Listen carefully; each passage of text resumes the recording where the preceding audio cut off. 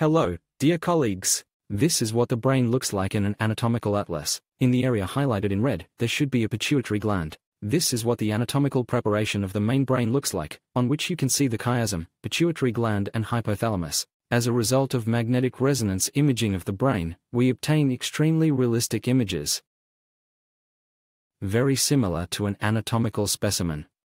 I will briefly tell you about the principles of operation of a magnetic resonance imaging scanner. In order to understand how realistic images are obtained in magnetic resonance imaging, it is necessary to recall quantum physics.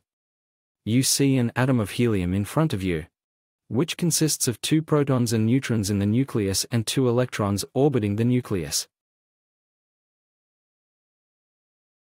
Due to the fact that the nucleus and electrons have different charges, the nucleus is positively charged, the electrons are negatively charged. Atoms in general have a certain polarity.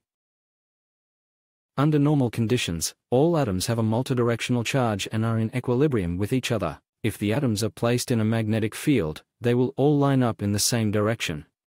If atoms in a magnetic field are exposed to electromagnetic radiation perpendicular vector of magnetic field action, then they will begin to deviate from the vector of the magnetic field, and thus, when the effect of electromagnetic radiation ceases, excess energy will be released.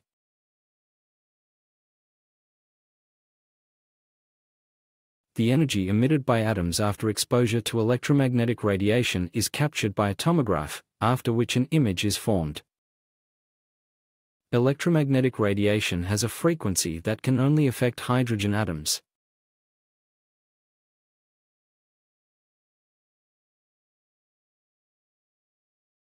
Thus, in an MRI scan of the brain, we obtain an image obtained as a result of radiation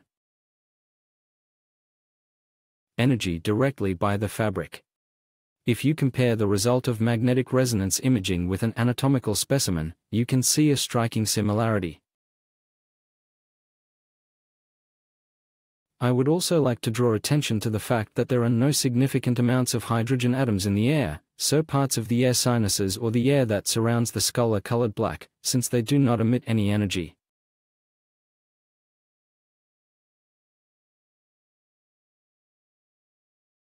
Now let's take a closer look at the area of the Turkish saddle.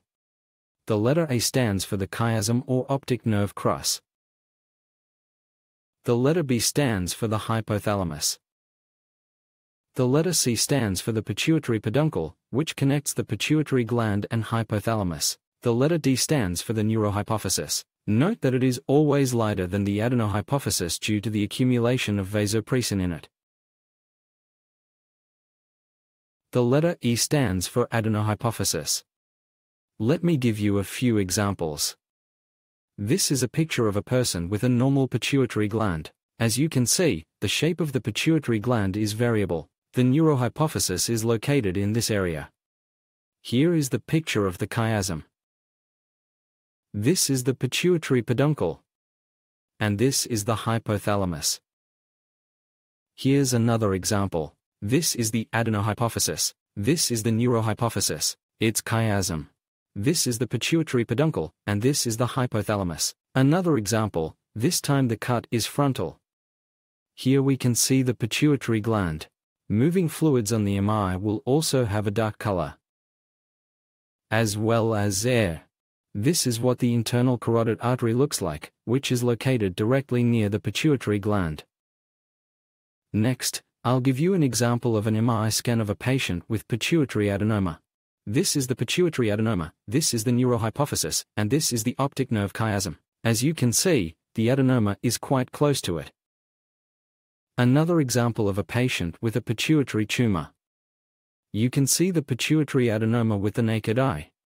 It can also be seen that the pituitary adenoma is directly adjacent to the optic nerve chiasm. Another example of a patient with pituitary adenoma. In this case, it is large enough that we do not see the chiasm, the pituitary peduncle, and the neurohypophysis on the MRI scan. Thank you for your attention.